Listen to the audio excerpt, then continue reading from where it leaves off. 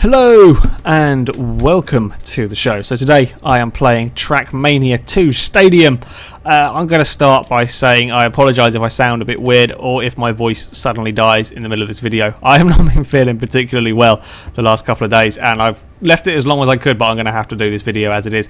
So yeah, this might be shorter than normal. I'm going to make the video until my throat gives up, and the fact that I've had to do this recording 3 times now hasn't really helped. So yeah, I'm sorry about that. Also, while I'm on the subject, I shall give a bit of advanced warning. Tomorrow's video won't be a racing guide. It's going to be a pre-recorded podcast that me and Daniel did a few days ago because I really can't be bothered to fight that right now. And Will It Roll could be a bit shorter than normal as well. It really depends on how I feel. Hopefully next week things should be getting back to normal. We've got some pre-recorded stuff for some of the challenges. So yeah, hopefully things will be better then. Anyway, let's get into this game. I really quite like this game. Right, where are we going to go? We're going to go to here.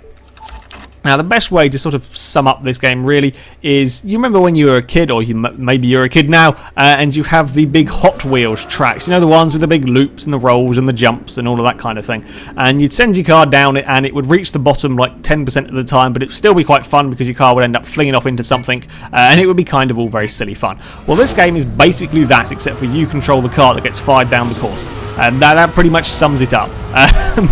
Yeah, oh crap, straight into a pillar. Yeah, it kind of reminds me actually of Trials, whatever, HD and the other one, I've forgotten what the newer one of the two was called. Yeah, it reminds me very much of Trials, in this sort of, oh crap, that's all gone horribly wrong, of the sort of quick fire levels, don't normally last more than a minute at most, and you make one mistake and that's it, so you'll just restart. It's really quite an entertaining game. Go around the bank curb, and down there we go. I don't know where I'm going anymore. Oh crap! There we go, through that gap. Oh, no. Make that turn. Yes, I am just about. Oh dear. Yeah, this is a That's pretty much what this game is. It's a time trial. The bonnets come off. It's pretty much a time trial against the clock if you're doing single player. I got a gold medal for that. That was a terrible run. It's basically a time trial against a ghost time. It is very, very addicting though. When it comes to trying to get that gold medals or trying to beat your own times, or when it comes to online, it's very, very addictive trying to get that little bit faster, because you know the runs are very, very short, so you can restart. You know, if you screw up, you've only lost sort of 30 seconds, you can just go again, and you will be surprised how much time you will waste trying to get that gold medal or trying to beat somebody or whatever it is that you're aiming to do, because yeah, it certainly does fly when you're playing on this game.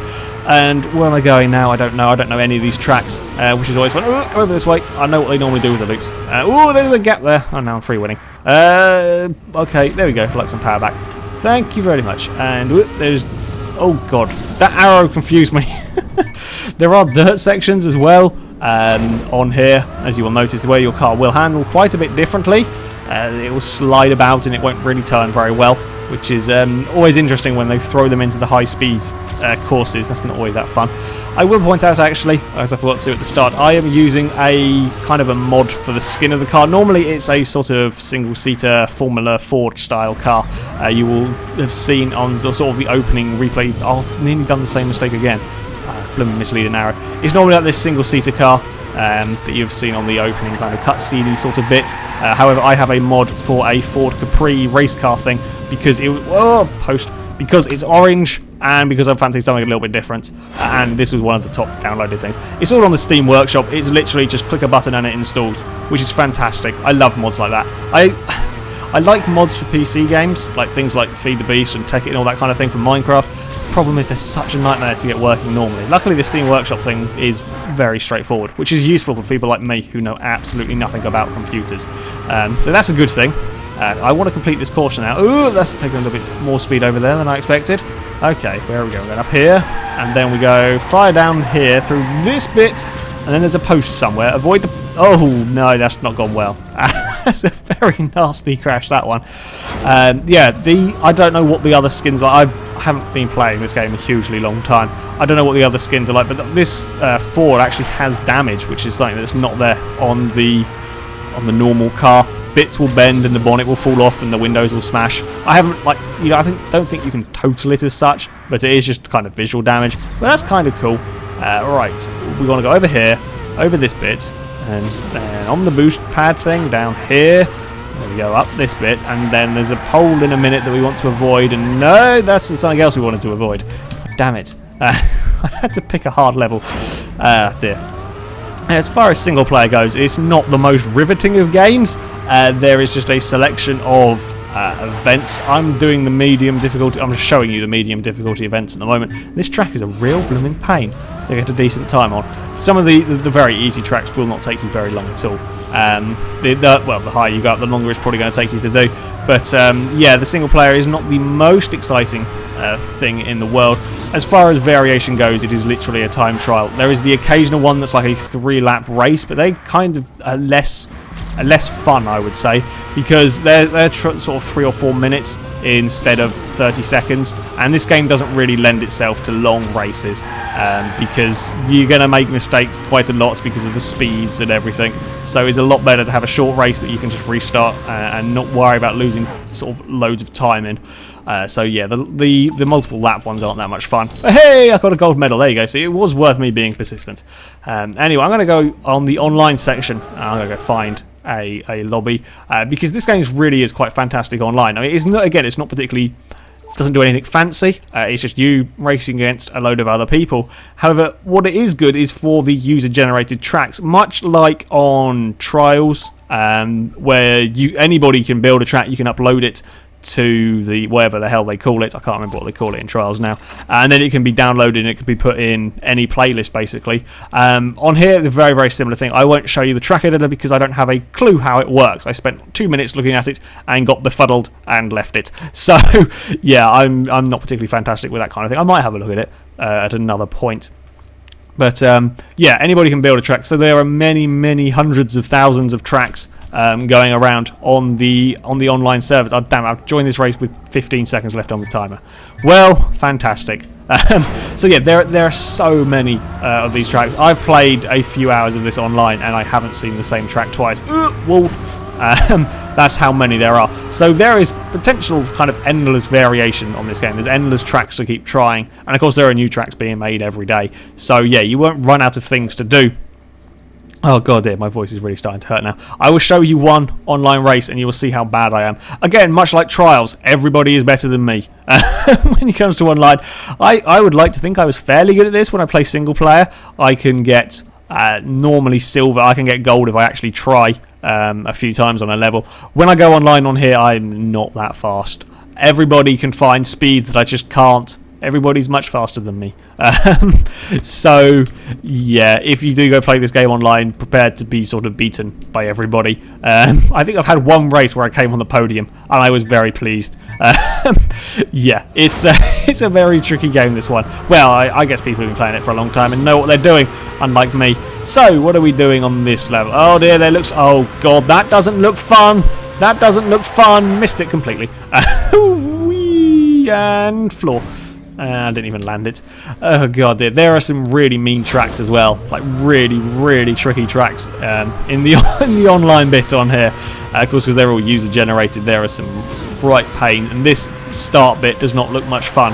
And oh no, I missed it again. I'm sure there'll be people on here or people watching this who are actually good at this game and are not too pleased about my terrible driving. But yeah, you get the idea of this. Now, as far as criticisms go for the game, well, the first one is that a lot of the online lobbies you will end up playing in, basically how it works is there's kind of a playlist of levels, so it rotates every kind of 5 minutes, which is alright for the easier tracks, because after 5 minutes, you know, you've kind of got the hang of it, and everybody's completing it. The problem is, when you come to a track like this, well, I don't know how tough this track is after this initial kind of opening jump, when you come to some of the trickier tracks, where you need really more than 5 minutes to kind of get the hang of them. I was on 2 wheels there. Avoid that thing. It's really irritating when you've spent 5 minutes and you've almost got the... Oh, crap. You've almost got this track sorted. You almost can get the perfect run on it, and then it just changes track on you. That's very, very irritating when that happens. So, yeah, I think the servers themselves can actually change it, because I was in one lobby. Just one lobby I've seen that has a slightly longer timer, But yeah, that's kind of irritating. Other criticisms, as you will see now, as I promptly crash. When you restart, there is a 3-second countdown every single time. Why do I need a countdown? Why are you holding me for 3 seconds before I go every single time? Let's face it, you're going to restart an awful lot because you're going to crash, especially if you crash here on sort of the opening section. Now, why is it having to give me a 3-second restart? Oh, for God's sake. Every single time. That gets a bit irritating. It doesn't sound like much now, but when you play this game, you will kind of understand. A game that's sort of all about quick fire rounds and very quick courses, very high speeds. I don't see the necessity of a countdown sort of timer.